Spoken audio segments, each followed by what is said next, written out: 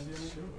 Kennedy, what do you feel like will be different for your personal experience, having made it to the final game last year, coming into this tournament? Like, what will you maybe appreciate more or do differently or anything like that? I think we definitely preparing ourselves a little bit different, a little bit more.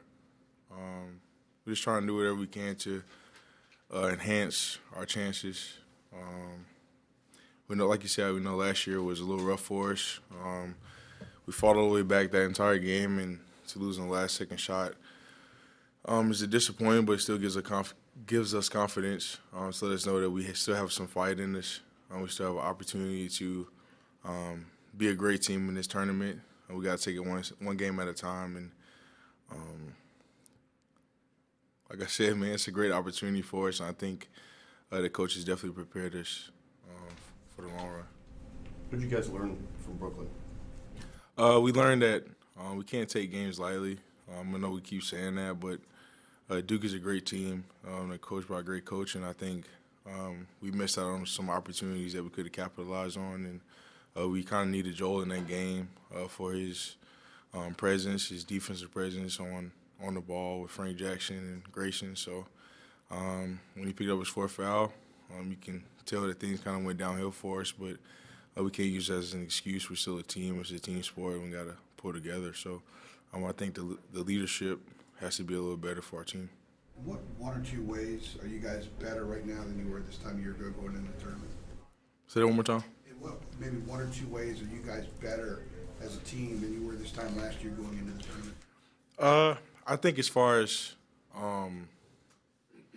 playing together, I think we kind of last year depended on Marcus and Bryce to kind of get things done for us, opposed to everybody. I feel like everybody has something to bring to the table, whether it's Tony, Luke, like you saw in the second Duke game here. Those guys did a great job of coming off the bench and giving us a boost. So everybody's capable of having a great night, and that's better for our team because, everybody can't be on at the same time. And if it is, and that's one of the best games we ever play. So I think that, like I said before, just our team effort is going to be better, I think.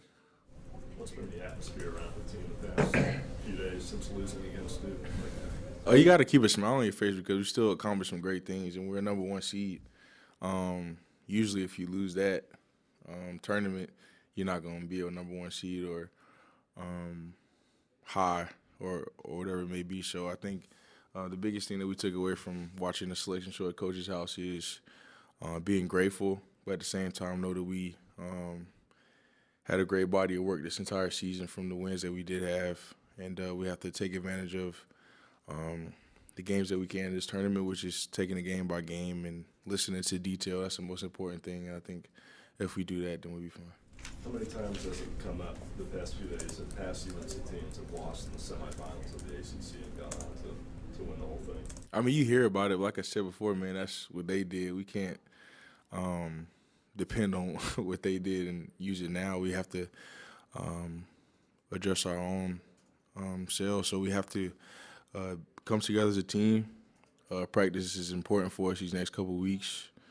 Taking care of our bodies is important to us, and the rest to take care of ourselves. I think, like I said before, man, God's already written out what's going to happen. We just got to enjoy the ride.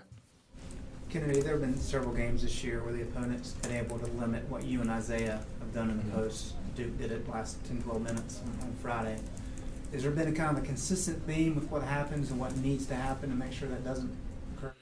I think me and Isaiah just have to continue to be aggressive in those situations. I think we were kind of passive. We definitely passed the ball more than maybe we should have when we had open shots or whatever it may be, and that's just a part of trying to get Joel and Justin into the game, which is what we need. And like I said, if we would have went back, I think we would have definitely did a better job of attacking the basket even more in the second half because they had a game plan, which was on the first dribble, bringing a guy over and trying to double team us. So I would say that's the only thing that we would change. But going forward, I think me and Isaiah just have to remember the same feeling that we did last year in this tournament, and it wasn't a great one. So we have to take advantage of that and really be aggressive this entire time.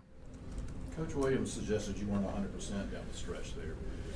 Is the knee something that has developed? I think it's aches and pains. I mean, that's a part of the season, and I think I'm a college vet at this point, so him holding me out of practice is nothing surprising, I don't think.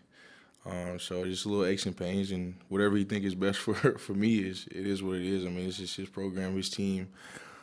So I'm not going to argue with that at all. It's just what he wanted to do. What was it like yesterday meeting with Mark Zuckerberg? Oh yeah, it was pretty sick, dude. It was definitely a great experience for me because I mean I like talking and he likes talking, so that was definitely good. And he answered a lot of questions, good questions that could be helpful for this team and his work ethic and I mean his start at Facebook and those type of things. So it was cool to have a $57 billion sitting in the room. What would you say like was the main takeaway from that, or like the main lesson you learned from that experience? Well, first of all, he came to ask us questions. It wasn't like, but the main thing is definitely stick to your dream.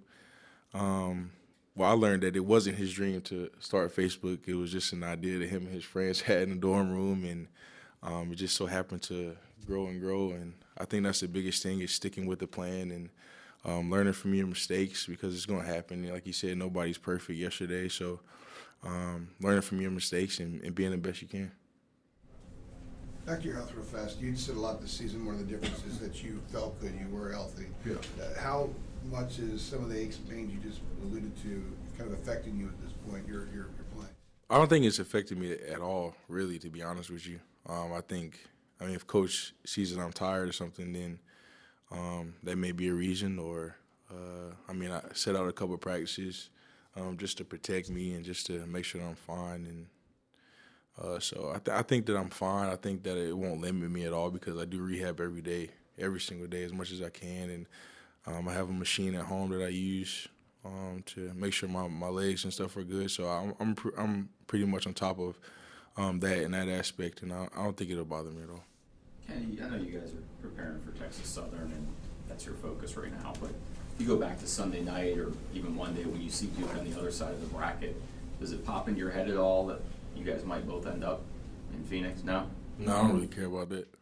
I think, like I said before, we got to take our games one game at a time. If they make it there, then we'll talk about that then. But our main focus right now is Texas Southern, and that's all that really matters.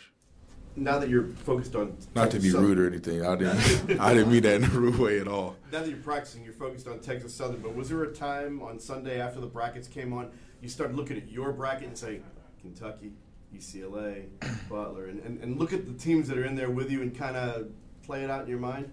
Yeah, I think so. I mean, I know UCLA and Kentucky gonna have to play each other before possibly playing us. So I think that,